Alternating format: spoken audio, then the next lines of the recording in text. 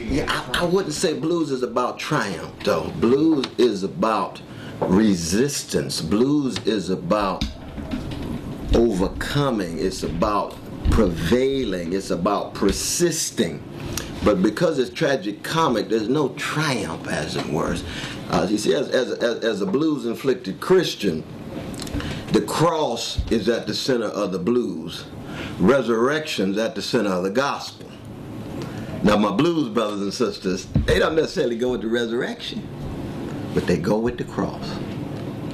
Blind Willie Johnson, one of the greatest geniuses in the history of American civilization, when he wrote, "Dark was the night, cold was the ground." That's his meditation on the crucifixion of Jesus. As a blues man, so he doesn't sing a word. He moans and groans and hums and grits, because there's no language that comes close to that catastrophe. And the blues is about catastrophe. It ain't about problems. That's America and the deodorized discourse of we got problems. No, the blues concerned with the funk. And we have catastrophes. See, so the black problem in America is not a problem, it's a catastrophe visited on black people. The women's problem ain't a problem of sisters of all colors, it's a catastrophe visited on women. And so forth. On indigenous people, they didn't have a problem called red people. They had catastrophes visited on red folk. But it was black people and our genius. Not all of us, but the blues men and women who had the courage to love and tell the truth and bear witness. They didn't necessarily triumph. Black people ain't triumphed. All the folk in the prison industrial complex, all the folk in dealing with new Jim Crow, all the folk dealing with dilapidated housing, disgraceful school system, unemployment, depression levels of underemployment and so forth. Ain't no black triumph. It's black smiles, black styles, black resistance, black coping, black wrestling the way Jacob wrestled with the angel of death in the midnight hour in the 32nd chapter of Genesis. Came up with a new name, but wounded. Blues says, here's the truth about your wounds. Here's the truth about your bruises. Here's the truth about your scars. Are you going to come up with new energy, with new name, a new song, and most importantly, what sits at the center of the blues? Finding your voice. If you're just going to be an echo, then you can't sing the blues. You better find your voice, which means come to terms with your own wounds and scars. Back to the genius name, Blind Willie Johnson. The story. Mama gives birth. He's born. He dies. Precious woman. Another precious black woman. Dead. His father remarries. Gets caught doing something he shouldn't be doing. The woman takes the lie, gonna throw it on the husband, end up throwing it on little precious Willie Johnson, so he goes blind. And for the next 40-some years, that brother sang a level of sublime blues that the world has yet to fully appreciate. But B.B. King appreciates it. I come along, in the 60s and 70s. The blues takes various forms. The great Mary Baraka talks about this in his classic Blues People.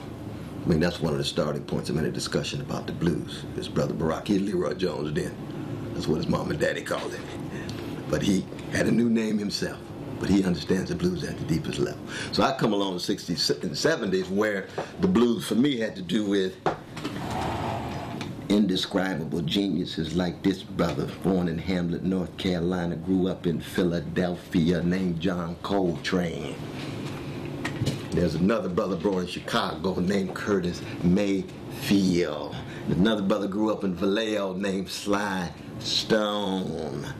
And then we can go on and on, the Nina Simones and the Aretha Franklins, and this brother right here.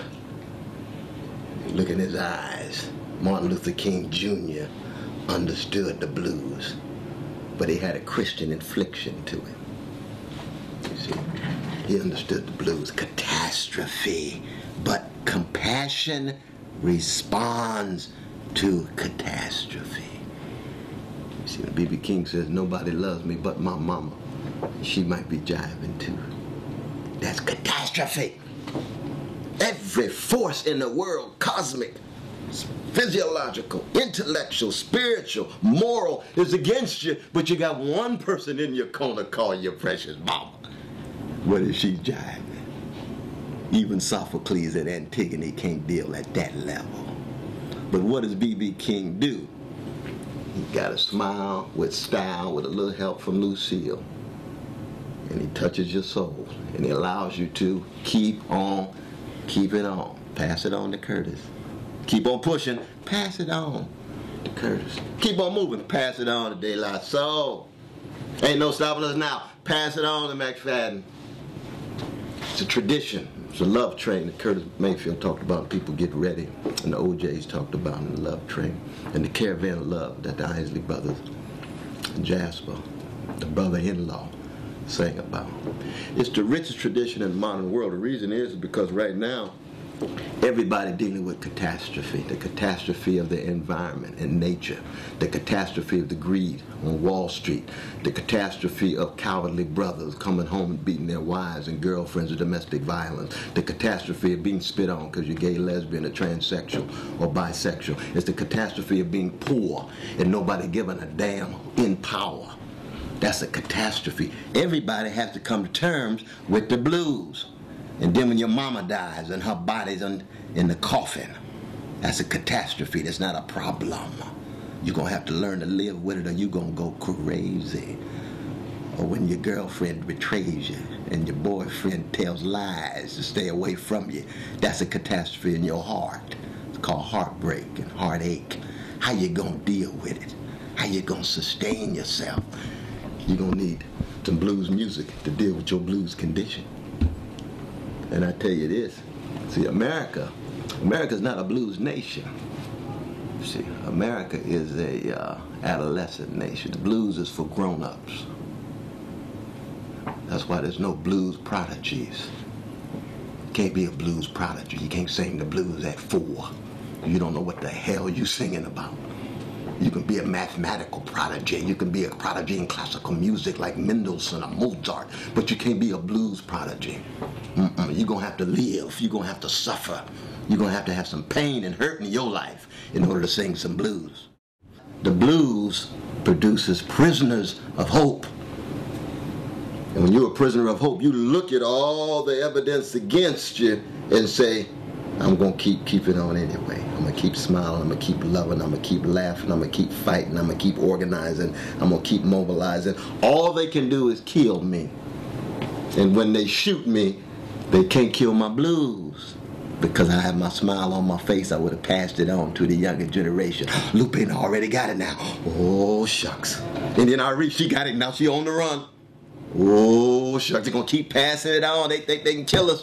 No, you can kill the individual, you can kill the messenger, you can't kill the blues impulse, you can't kill the blues tradition, you can't kill the refusal to sell out, and give up, and cave in. No, the blues, keep telling the truth, people pick it up.